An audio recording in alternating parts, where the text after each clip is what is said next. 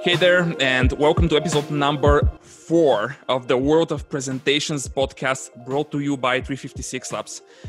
Today, we are talking to a very, very special guest whose name is Chase Hughes.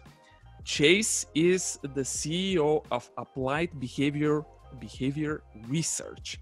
After 20 years in the US military, he is now the leading expert in behavior profiling, influence, and interrogation.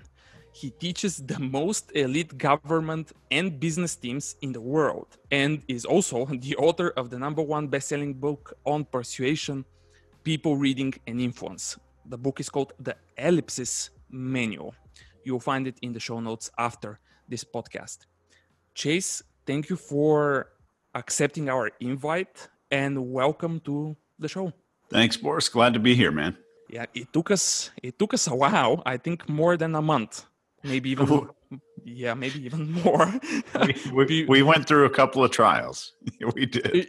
Yeah, let's put it this way. And we actually started discussing this podcast way before, I think, the COVID-19 situation. Correct me if I'm wrong, but I think you're right. I think it was before. Yeah, I think it was before that. And the reason how all of that happened was very interesting too, at least for me. I listened to a podcast episode with you and Mark Bowden, who was part of our podcast before. You said some really crazy things in that podcast that I hope you at least some of them repeat now. But while I was listening to all of those, you added me on LinkedIn. That was very, very, very strange. I don't know if there is anything related to your trainings or anything related to your expertise here on influencing, all of those things. But anyway, and that's why I immediately decided that if it is possible to have you on the show, it will be really, really fun. So again, thank you for being here. So My pleasure. So where do we start? Like your experience, maybe can you kind of give us a brief intro in regards to your experience, because I believe your experience is like mind-blowing. So can you just say a few words in regards to your previous experience before the current company? So I did 20 years in the U.S. military, and I became obsessed with human behavior when I was probably 19. Okay. And it all was because somebody, a young lady, turned me down for a date one time. I went home that evening, almost 22 years ago, and typed into Google how to tell when girls like you. Okay. And I got obsessed with reading behavior and reading body language, because the more I was able to do this, I could see fear and insecurity and uncertainty in so many people who I thought were very confident and very self-assured.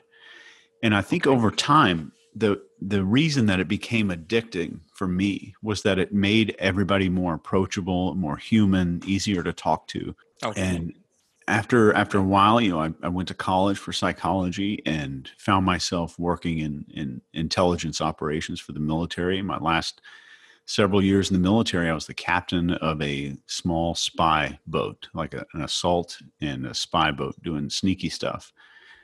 And Okay.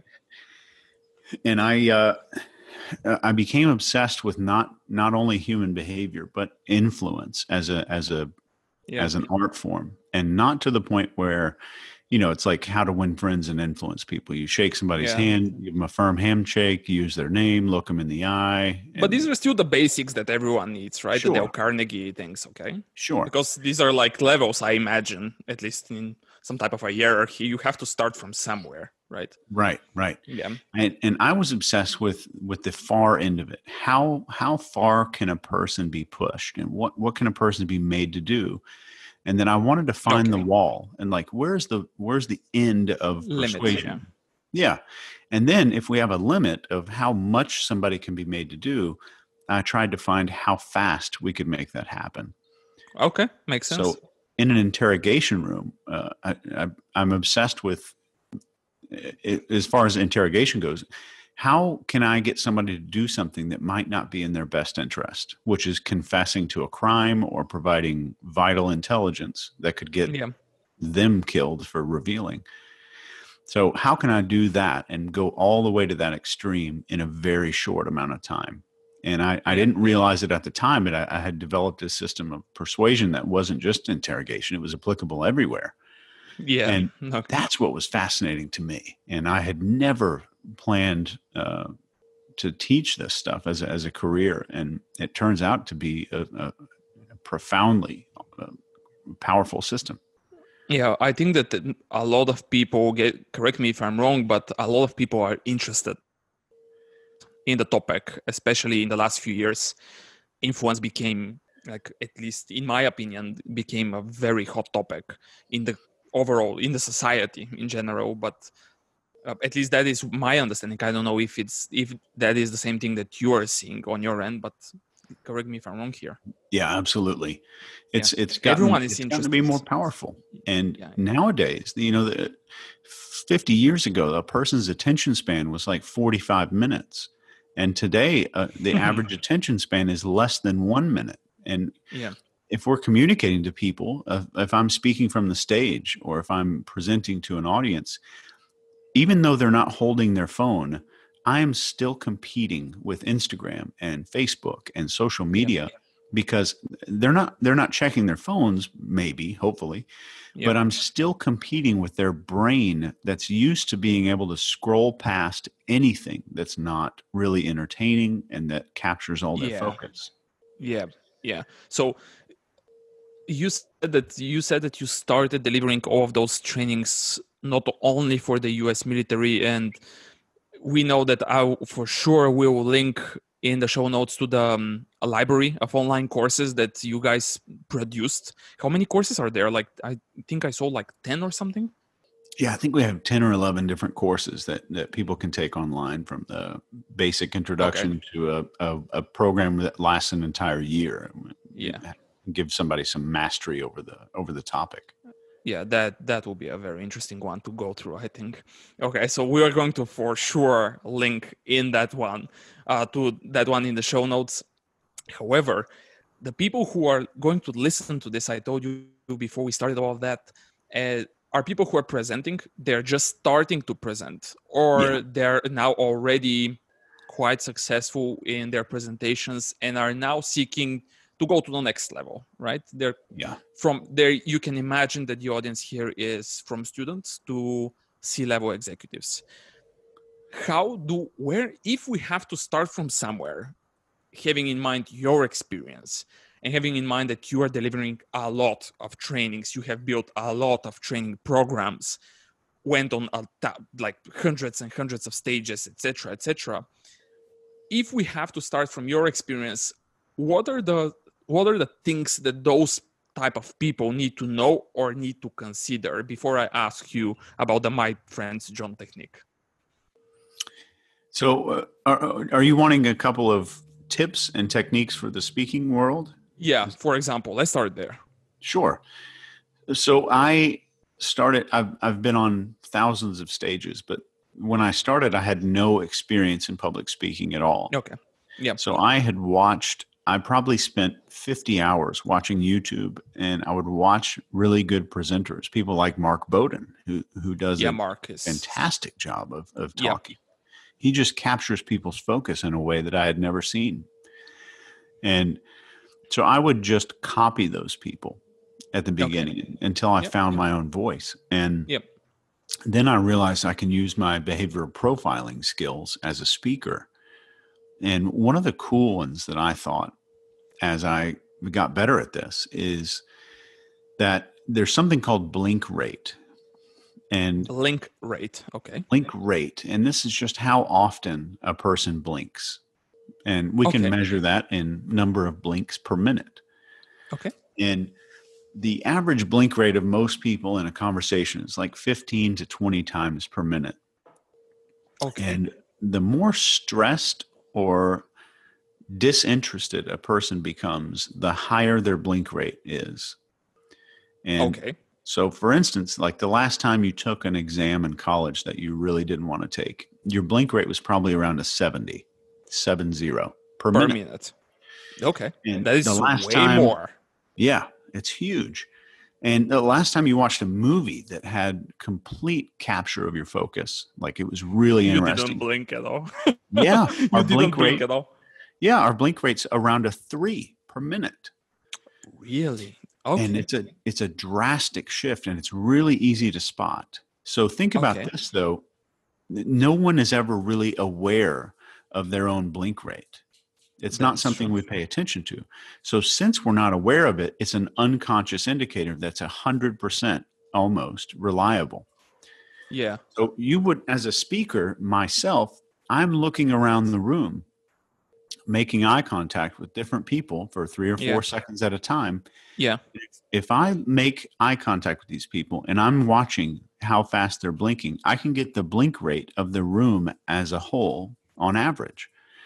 So I know Okay. that if I'm doing my job correctly as a speaker, and if I want to get the actual number, I just look around for 15 seconds, count the number of blinks, multiply that by 4, and that's, that equals 60, 15 Yeah. times Which 4. is a minute. Yeah. Yeah, which gives us the blink rate, average blink rate of the entire room. If it starts speeding up, I know as a speaker, I need to change the pitch of my voice. I need to walk to the other side of the stage, or I need to change the topic. I need to regain focus. Yeah. And I swear to you, that's one of the most valuable things I've ever learned as a speaker, of using my own behavioral profiling techniques. Yeah. That Because is. I haven't, to be honest. Sorry to interrupt you here, but it's just it is just fascinating. You promised that you are going to say something really interesting. I would kind of, if I have to go and say, hey, how much do I know the world of presentations, etc., I would say that our company in total knows a lot because we have been involved in really critical things, executed them very successfully, etc. I haven't thought about blink rate. That yeah, is, yeah, that is. However, I have a question here because many people now we see another potential problem with that one. Let me tell you what is it. That is fascinating per se. However, have you noticed that if you train people recently, or if you receive that feedback recently from somebody of your students, have you noticed that people, or at least the people that we work with, most of the times, they don't rehearse their presentations? And what you say, I think, correct me again if I'm wrong, but if I am there, I try to imagine myself doing this. If I try to do that in a stage, from the stage, I need to be extremely present and prepared so that my focus as the speaker goes to monitoring the blink rate, right?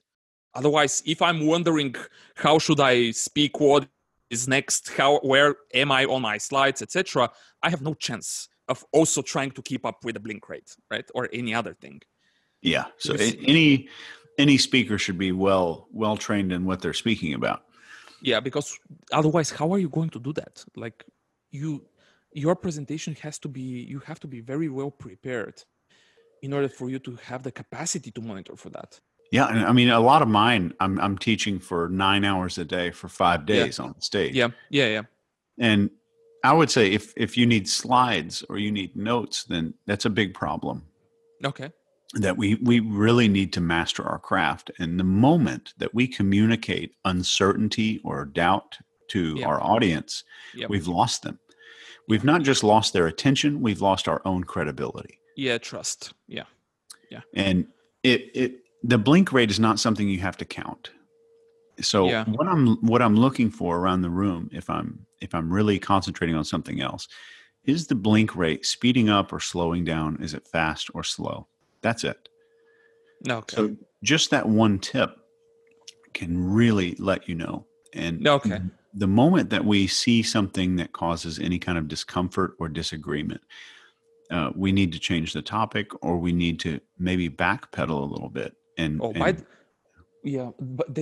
now I'm thinking about this. That also applies to when there is a question from the audience and you respond, right? The way you respond and how the other person perceives your answer through the blink rate, you can understand how he or she is thinking about it. I think.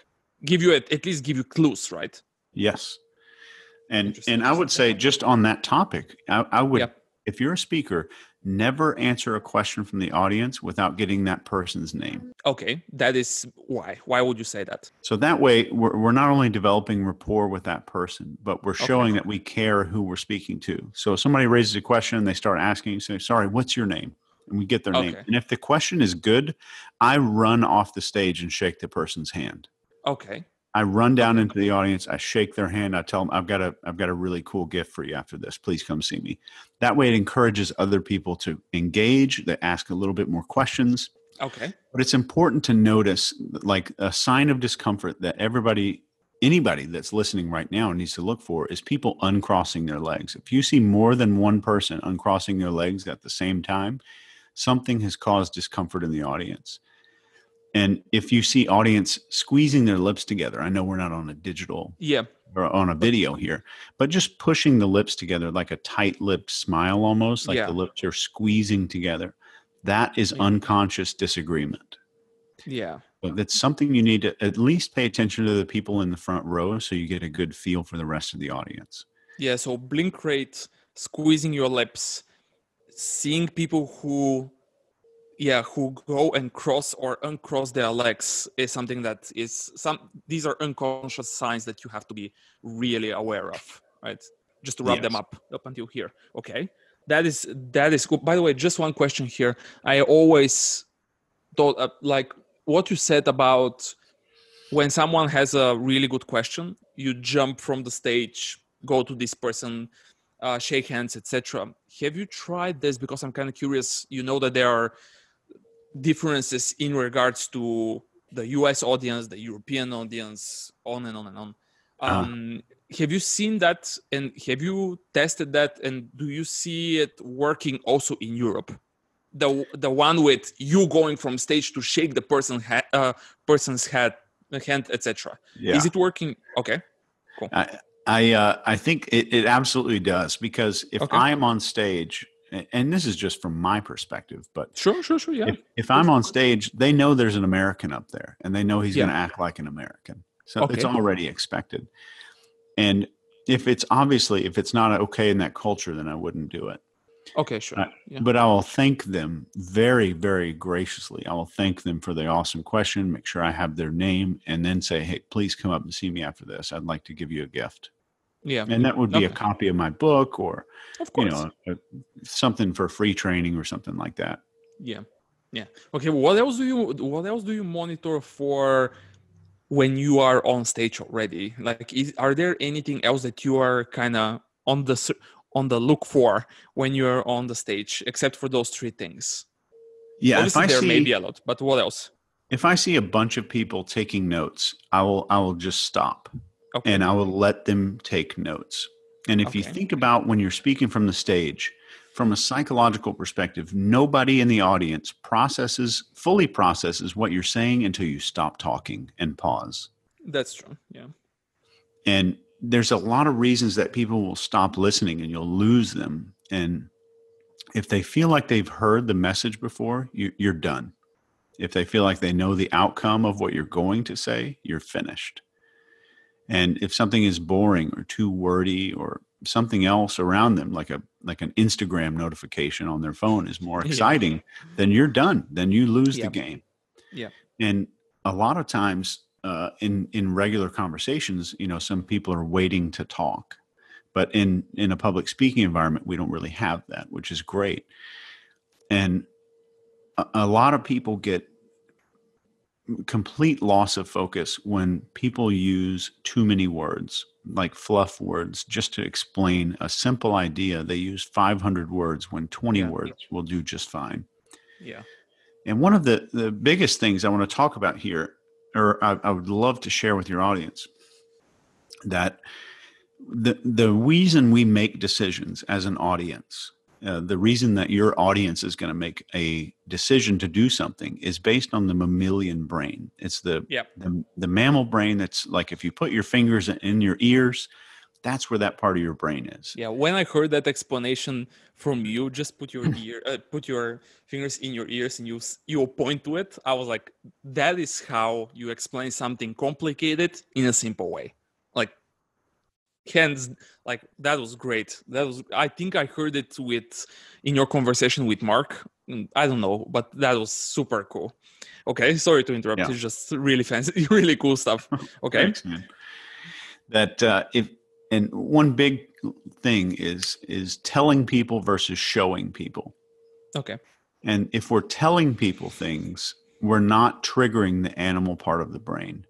We're only using language. That middle part, the animal part of our brain, is Yeah. not capable of language. That's a higher brain function feature. So to talk to the animal brain, we have to show it images. We have to make the top part of our brain, the human part of our brain, communicate a vivid image down below. So like if somebody says, I was stressed, that doesn't give us an image. So instead of like, hey, I was really stressed out the other day, we say, my fists were so clenched up, I was just fidgeting, my shirt started soaking in sweat. Yeah. You describe it. Yeah. Right? So I say, like, instead of the room was messy, you can say, I walked into the room and saw clothing covering the floors. There were dirty plates and cups littering the top of like every flat surface in the room. Yeah. You explain what you have seen with vivid kind of words so that people can paint the picture in their brains.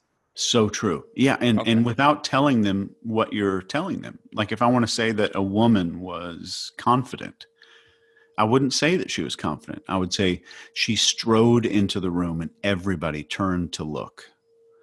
Yeah. You know she was confident. And then not just do you know she was confident, you know that she was probably powerful, you know she was probably beautiful, you know you have an image in your head of that. If I say you can imagine a person like that, right? Yeah. So easier and so much easier to imagine. So like and just in the work environment, like I speak to a lot of companies. Somebody says, "Oh, the employees there are really happy." That doesn't do anything for me. So when we could say, you know, I walked into that building and I noticed everybody smiling, people were walking really tall, and everybody seemed to have a fantastic relationship with each other. Yeah. And I never said the employees are happy, but you knew it. Yeah. Yeah. That is very interesting. I read, I recently read, I believe his name is Kendall Haven. Correct me if you know that name. I believe his name is Kendall Haven. He has a book on storytelling though. And he talks about the so-called neural story net and the sensory details. And what you are saying here is just so similar in regards to the sensory details, how you use words to kind of explain to people what the person has seen, how does that made them feel, what they have heard, etc., right? To attack the senses of the person through words, so that you provoke emotions in the audience, and make them paint the picture. That is, at least correct me if I'm wrong with this one.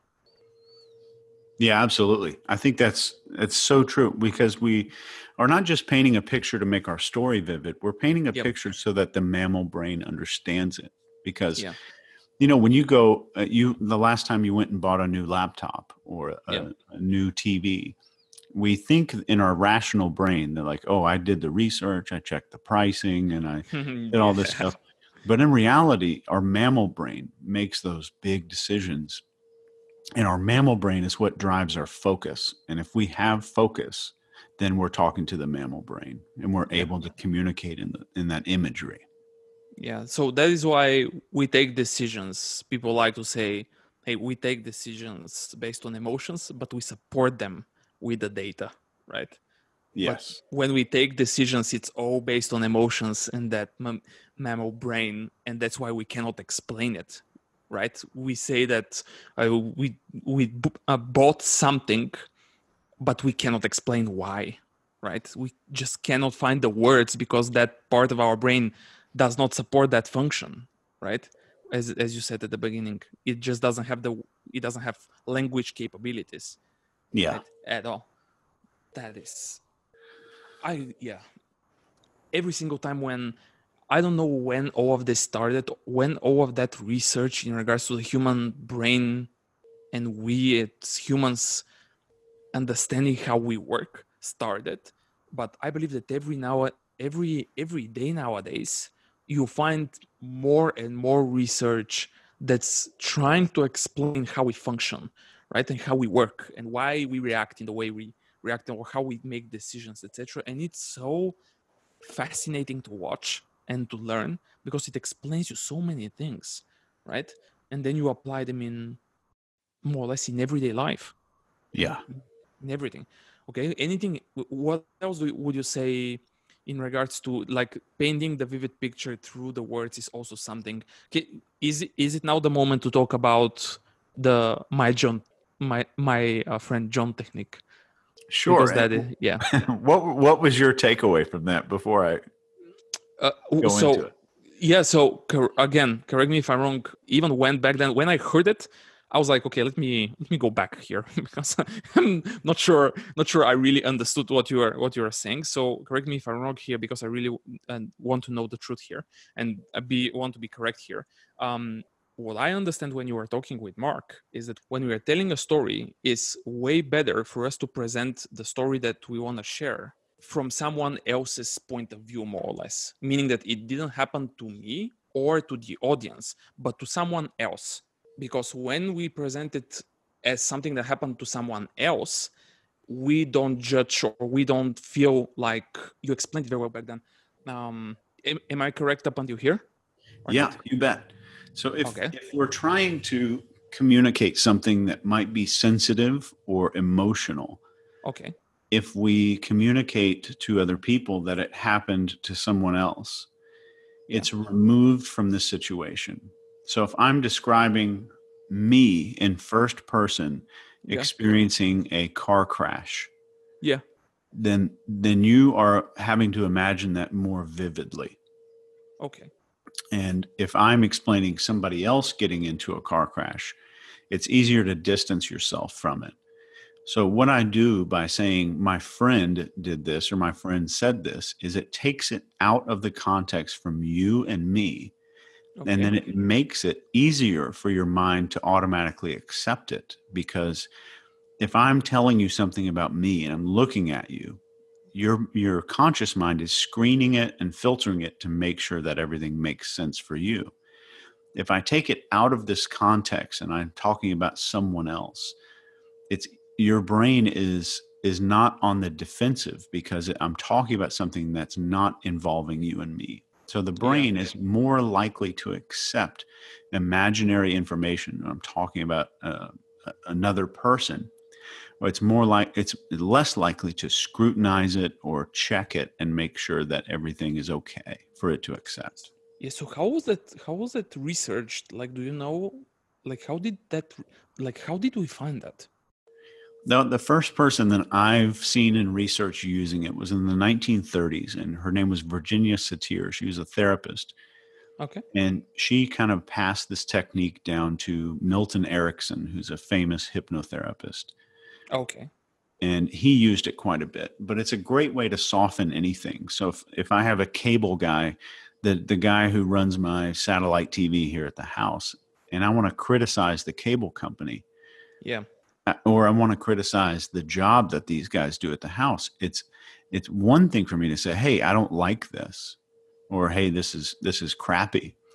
But Yeah, it's what you have done is crappy, right? yeah. So it's another thing for me to say, my friend said that people come over to his house all the time and don't do X, Y, and Z.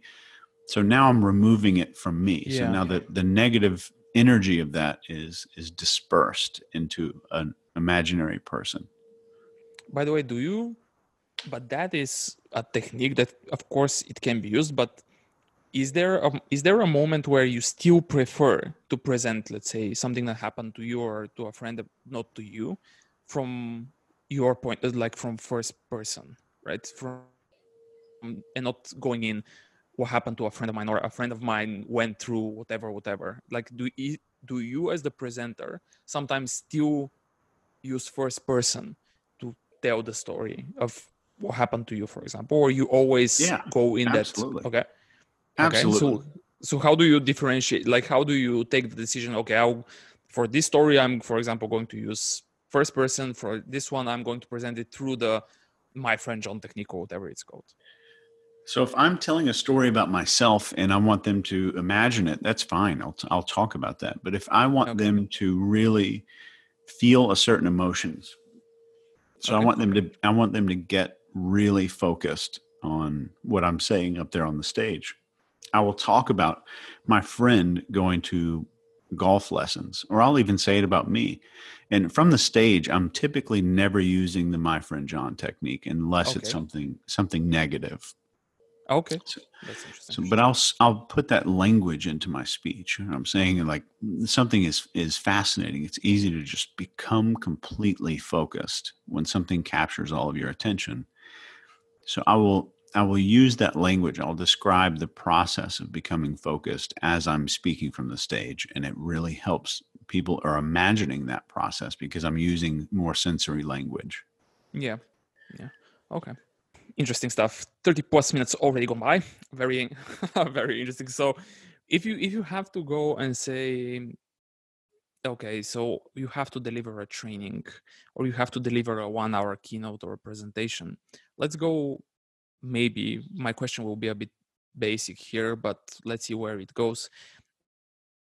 How do you prepare, like having all that knowledge in regards to non-verbals, influence, etc.? How do you prepare for a presentation? Like what do you do in order to make sure that you are going to go on stage and deliver for that client and move the audience to that new world, to point B where you want them to go? Like do you have like a checklist, let's say, of things that you do? Yeah, so I will. There's a couple of things I do to prepare. Okay. I never prepare the information, which some people will need to, and there's different types of speaking that some people need to go do some research. Okay. I could be called to do a 5 hour speech right now, and I could stand up and do it without any notes or anything. Yeah. So But that's because you have done the research already and you correct. live and breathe it, right? Yeah, I've got the Okay. 10,000 hour rule, I guess. Yeah, But yeah.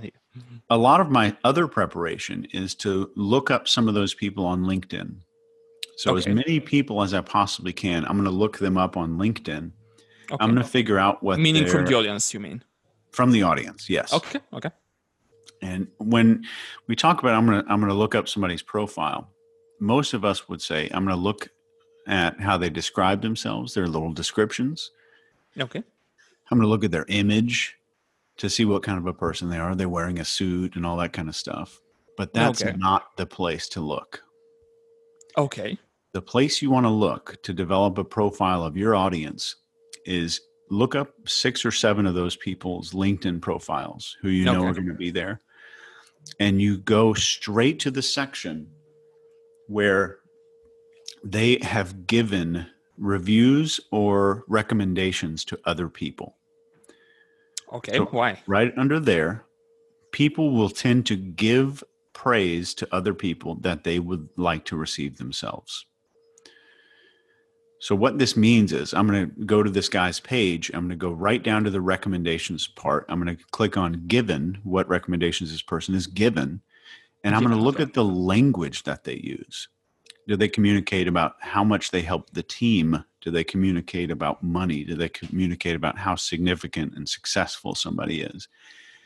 So I'm going to get an idea of what type of people these are by looking at 3 or 4 of these things. So what words do they use when they compliment other people? Because that's the Okay. words they need to hear themselves. Okay. That is interesting.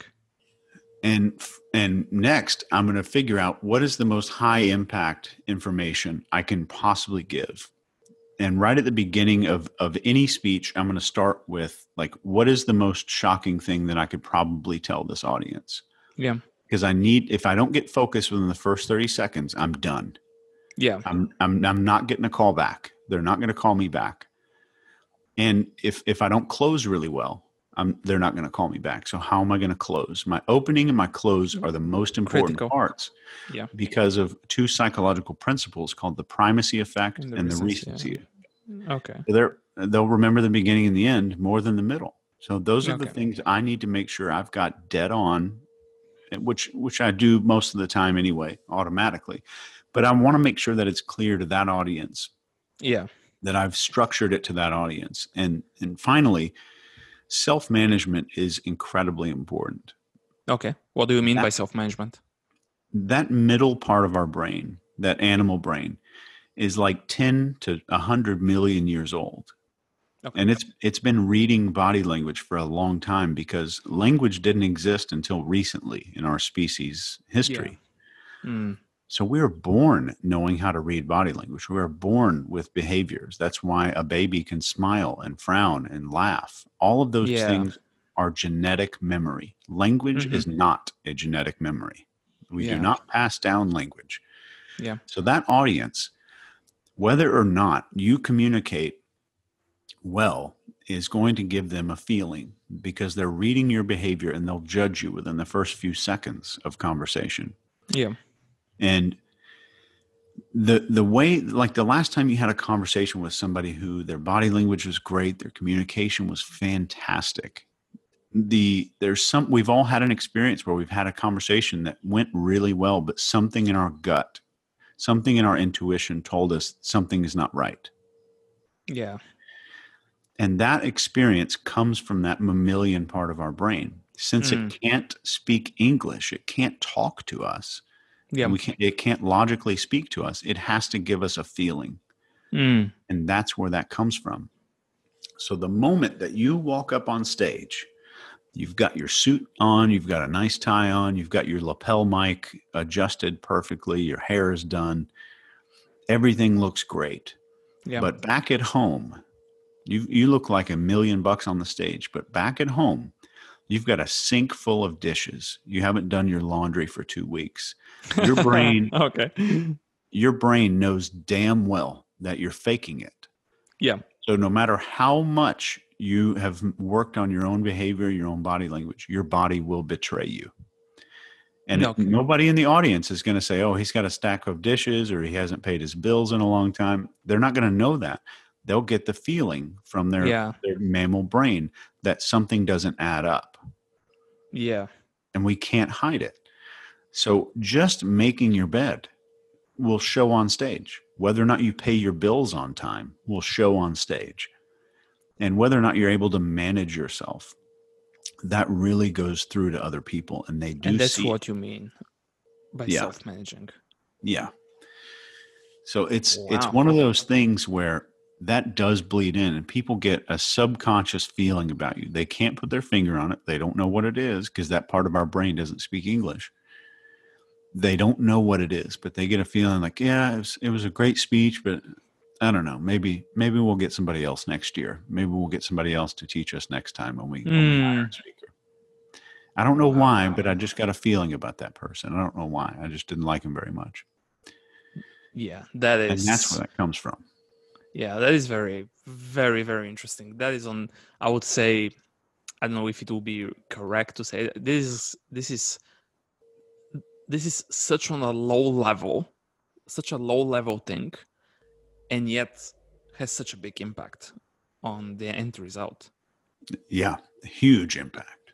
Huge impact, yeah. So by the way, that what you said about the audience and how do you research, for example, on LinkedIn or whatever, is something that's very interesting, because obviously what we also do is most of our projects start with when we are building presentations, because partially what we do is 50% of our business is we build the presentations for our clients and we work with them to deliver them, etc. But we work on the story, then we have a design team, they create some stunning visuals and motion, stuff like that.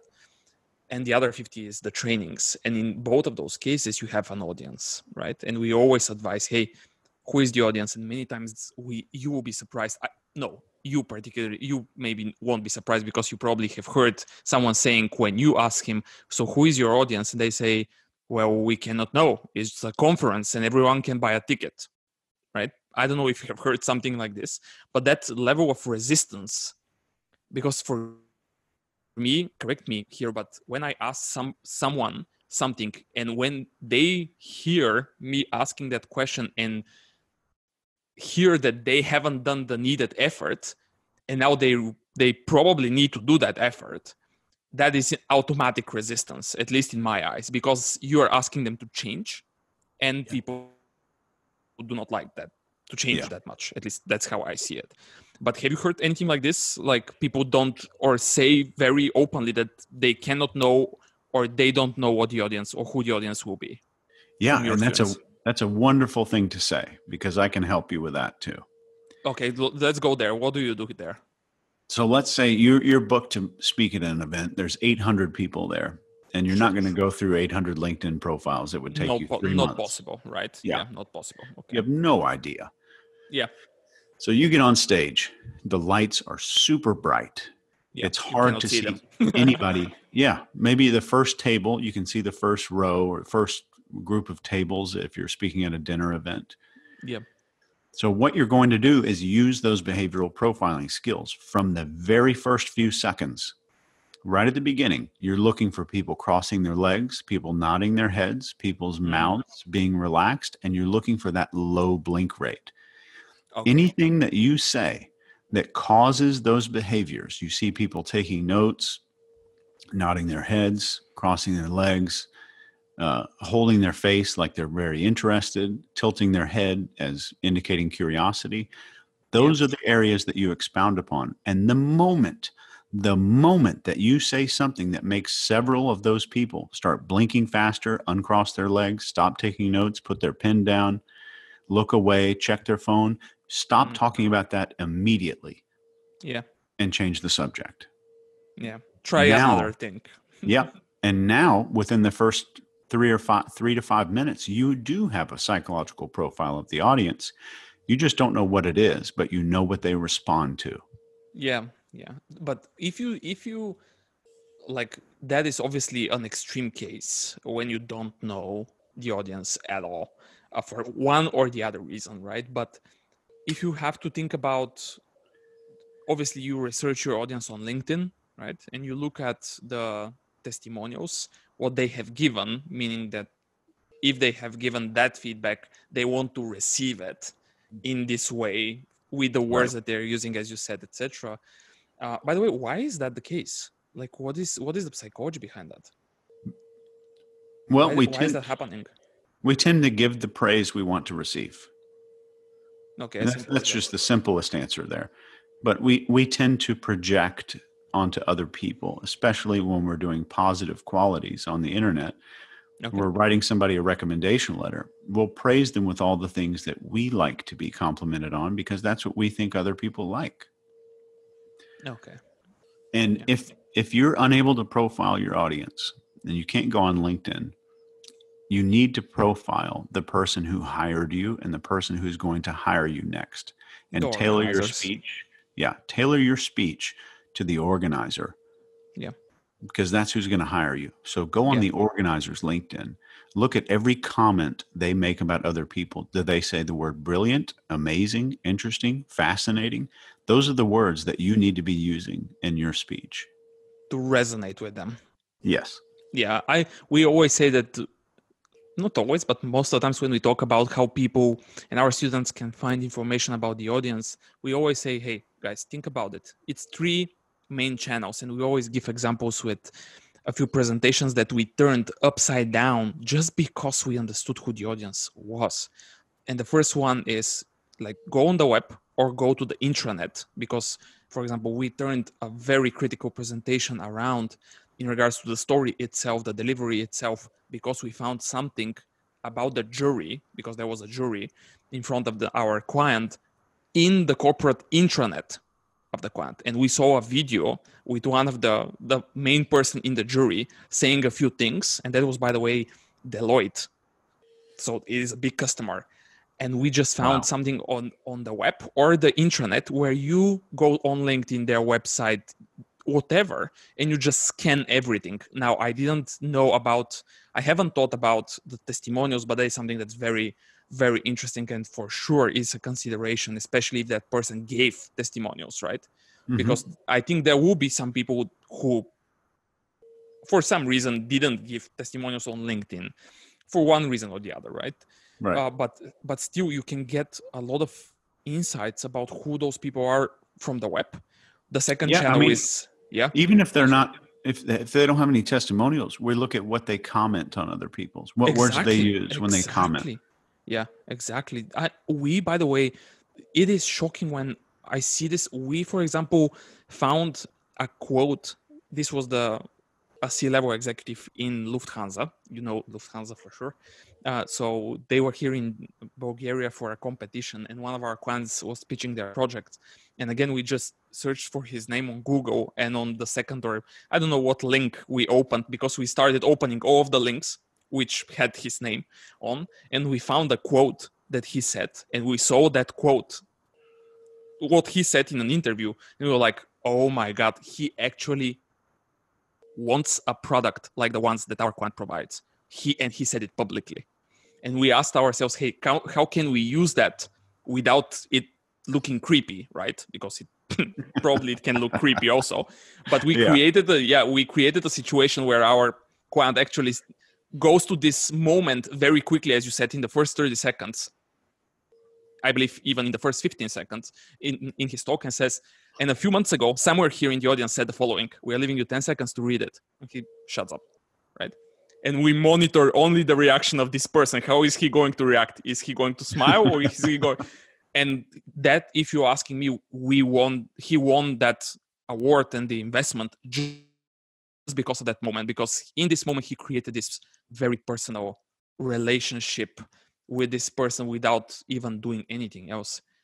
And that is just information on the web. And as you said, the conference organizers is the second channel that we also advise. And the third one, I don't know if that happened with you, but we had, again, with Deloitte, by the way, had a very interesting case where we found very interesting information for the audience through the network of the person who is the speaker, meaning his friends, colleagues, closest people. Yeah, that was insane. I mean, they refused us to give we asked the organizers who is the jury. They said it's forbidden, it's against the rules for us to tell you. And we were like, okay, you want to play hard? Okay, so let's try to figure this out. And we asked him, can you ask the people who went through this, who was the jury? This is his network, and we use his network, and he asked the people in his network who went through this program, who was in the jury. And surprisingly, in the last few years, every single person who went through this program had the same jury in front of them. So now we knew the names. And from there, we attacked the intranet, and we found that video with the person, and on and on and on and on it goes. But again, it's all about that audience, right? That you say, hey, spend the time. How much time would you say you spent on analyzing your audience when you're about to give a speech or a training? At least a couple of hours. Oh my God. Like this is hope that is being recorded. So if you are doing that, now I'm going to play that to our clients and ask them, what is their excuse to not do that? Like, you spent hours in that? At least a few hours. Imagine if it's not me, then it's my interns doing the research. And they provide you with the summary or whatever. Yes. Okay. So it is super critical, you say? 100%. It is everything. It is everything. Okay. So let's end with one final tip on presenting, because we are almost 1 hour in. One final tip from you. Like, what would you say will make the difference? We talked about at least 5 or 6 things that are very important, obviously. If we have to add one more, what would you say? Well, there's a whole lot, but I would say, sure. That's why we're going to link the trainings for sure. Yeah. And I would never stand behind a podium. Okay. Why? I think it is a fatal mistake that if a mammal, if a primate, a human being is a primate, when a primate cannot see the full body of another primate, we lose trust very quickly. And that's because why does it happen? We can't determine intent of another primate unless we can see their body. Okay. So if you're on stage and those people can't see your whole body, you're stuck behind a podium or you're checking notes, then we lose trust. We're manufacturing mistrust. Okay. and doubt and uncertainty in the people that are in the audience. We are manufacturing mistrust, meaning that we, by default, are pessimists for the intent. Yes. Okay, yeah. Because it's survival, right? Or not? Yeah. It keeps us safe, right? Yeah. And we want to see the whole body of people Okay. that we don't know, especially people that we don't know. And that first few seconds up there is when they're going to sum you up. And if they have a negative belief of you from the beginning, the brain is only going to look for confirming evidence of their initial belief. And I'll say that again. Yeah. Their brain will continue to look for evidence of the initial belief. Even if evidence to the contrary is present, it's only looking for evidence to support their initial gut feeling about you. Yeah, that is insane. So it is super critical to go in front, even if there is a lecture, even if there is a, even if there is a, how did you call it? Not Podium? a lecture, but a podium. So yeah. Even if there is something that's on the stage and you may need it 30 minutes in, right? It is better for you to go in front so that the whole audience sees your whole body in the first 30 seconds. Yeah. Right. And potentially at some point go back there to do a demo or to do something else, and not vice versa. Not stay there for the first 30 seconds and then go in front. Yeah, or stand beside it while you have to do your demo. Beside it. Yeah, okay. Yeah. That is also insane. Wow. Okay, so we are linking for sure the online trainings, and I heard that, and we talked about the new book that you also wrote, which is called Phrase 7. Where can people find that one? Yeah, that's my first fiction book I've written in a long time, and I have to call it fiction for legal reasons. Okay. But the book is about a secret society of people who are experts in persuasion and influence and kind of swing global events using that stuff. And it's just phrase7.com. Okay. So we are going to link that one also in the show notes afterwards. I don't know. I think that we can continue talking about presentations and persuasion and influence, I believe, very, very long. Maybe we can get you back on the podcast at some point in the future, talking about something else. Yeah. Sure. That sounds great then. So thank you for spending 1 hour with me and the audience that's going to listen to this one probably in the next months or even a year. Who knows? And thanks for sharing all that knowledge. I believe even for me, that was especially the blinking part. When you were talking about this, I was already reminding myself every single time when, for example, I spoke at Ignite, which is the Microsoft's event at the US. I was thinking about the first few rows of people and how they were reacting, trying to figure out what happened there. Let's see. Wow. Trying to understand what happened there. Were they blinking very often? On and on and on. I'm going for sure that thought is going to stick with me in the next few days. Very interesting idea there. I haven't thought about that at all. So thank you very much again for being with us, for sharing all that knowledge, and hopefully we will see you at some point again in the podcast, or maybe why not join us here in Bulgaria for a workshop or a training or something like this. I believe that there will be a lot of people who may be interested in the things that you can share. Yeah, Boris, I'd love to, man. I'd love to come out there. Sure. Okay, let's try to figure that out, but let's first stop that virus thing somehow, and then we'll figure out how you can come here to Bulgaria and we can organize something for you and bring the audience there. Awesome. Okay. Thanks for having me on, Boris. Appreciate it. Yeah. Thank you very much for staying with us and for being with us, and see you soon. Thanks. All right, here we are at the end of this amazing episode. Thanks again to Chase for joining in, and thank you everyone who listened and stay tuned. There's surely a lot more to say about the topic of body language, nonverbal communication, etc. So let us know if you still have some questions or want to know more about the topic, and we'll be happy to figure this out.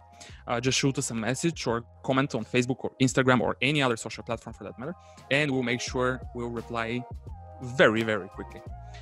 Visit 356labs.com if you want to learn more about presentations and tell us who you want us to invite next for a future episode of the podcast. Again, thanks for listening. And in case you found this episode to be useful, subscribe to the podcast, and why not even leave us a review on iTunes or share it with a friend. We would appreciate it. Thanks again, and see you in the next one.